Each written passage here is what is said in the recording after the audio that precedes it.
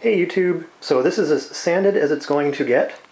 There are some imperfections still, I just don't feel like sanding them out, and I'm hoping that they will look like battle damage or something. So anyways, this is the kind of surface I've got going. I'm going to put a couple coats of primer on it, and then I will show you what it looks like. Hey YouTube, so I got the coat of paint, a primer on I guess, not paint yet. So it's starting to look a little more complete here, at least it's one solid color, eh?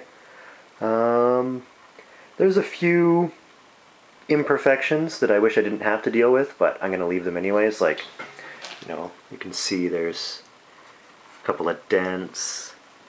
I'm not sure if the camera can show this, but it got a little weird here, which, it is what it is. It would take longer than I want to fix it, so I'm just sort of going to go with this.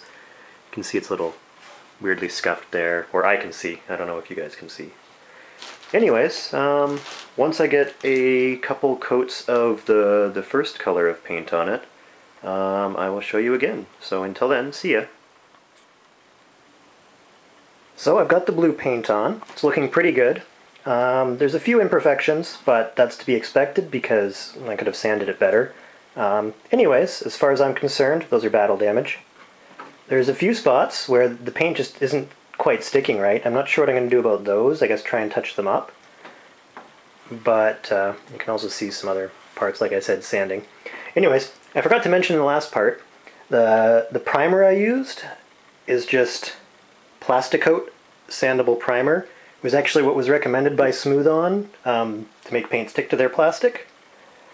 And what I used to paint it is just like an automotive paint, because they have a wide selection of colors, and that was the easiest way to get sort of the match that I wanted.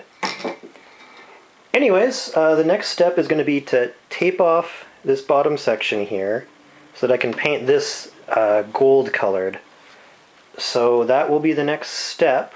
That will be in another video though, because weather forecast isn't so promising this week, and I can't paint indoors, so that's going to have to wait. But I'll release this as a video on its own. See ya!